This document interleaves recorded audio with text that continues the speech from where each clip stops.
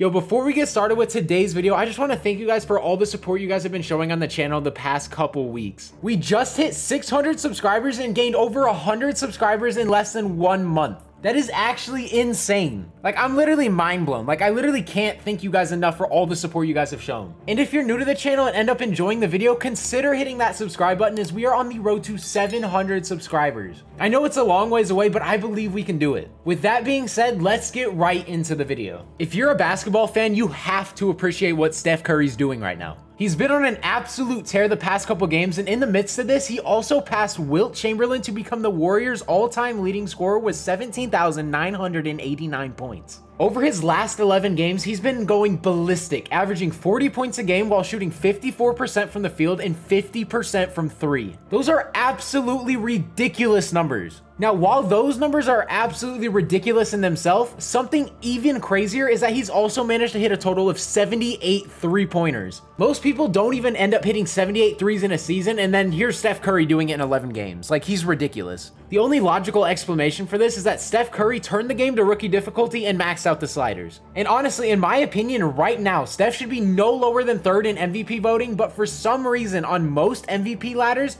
he is nowhere to be found. Literally, I'm going to read you this ladder off NBA.com and you can go check it for yourself. And as of April 21st, they have Nikola Jokic at number 1, Joel Embiid at number 2, Luka at number 3, Giannis at number 4, and Damian Lillard at number 5. I can name 2 players right now off the top of my head that should be on this ladder that aren't, and that's Chris Paul and obviously Steph Curry. Now, CP3 changed the whole culture in Phoenix, and now the Suns are actually a championship caliber team, and for some reason, he's not even on there. Now, I actually have a video on this exact topic on why Chris Paul should be considered for MVP, so if you guys want, go ahead and check that one right after this video. Now, Steph Curry's case is a whole different story. Literally, when Steph Curry doesn't play in a game, the Warriors look like a G League team. Don't believe me? When Steph Curry missed a game versus the Toronto Raptors, they ended up losing 130-77, which is a 53-point blowout. But just 2 games after this blowout, Steph Curry returned to the lineup and the Warriors had a matchup against the Milwaukee Bucks, and guess what happened? Believe it or not, they actually won that game. The same team that without Steph Curry got blown out by 53 points by the Raptors somehow ends up beating the Bucks. And you want to know why?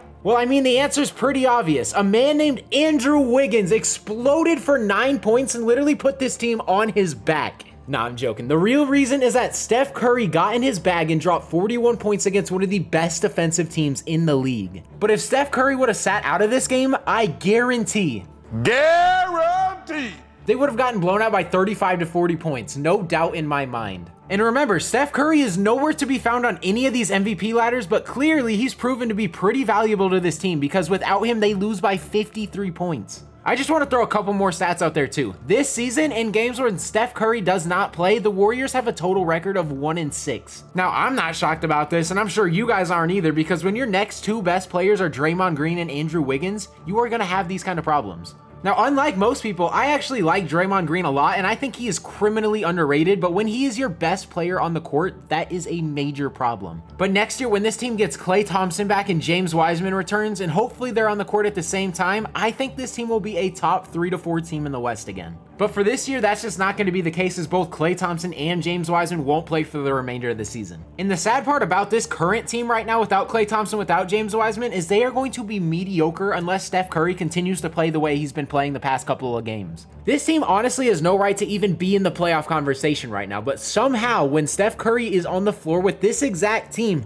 they have a chance to win every single night. Honestly, they might even sneak into the playoffs as currently they sit at the 9 seed, only 1 game behind the 8 seed Grizzlies. If the season ended today, they would actually qualify for a play-in game, and the way Steph Curry's been playing right now, I would actually give them a pretty realistic chance to win. And to go back to the MVP voting, I just don't understand how it works. Let's be real, LeBron should be a 7 to 8 time MVP right now, but since the award is so narrative driven, he's not. Hopefully Steph Curry gets the respect he deserves because he's literally carrying a G League team right now, and Steph Curry, in my opinion, should be 3rd on the MVP ladder right behind Jokic and Embiid. But unfortunately, what I say honestly carries no weight and ultimately does not matter. If you guys aren't watching the Golden State Warriors play basketball right now, well, you guys are missing out. If you love watching basketball, you need to tune in because you guys will not be disappointed. Even if you don't like Steph or you don't like the Warriors, like, trust me, you guys will want to watch these games. Now that's going to wrap up today's video. If you guys did enjoy, consider hitting that subscribe button. I post NFL and NBA content, so if you guys are fans of the NBA or the NFL, this is the perfect channel for you.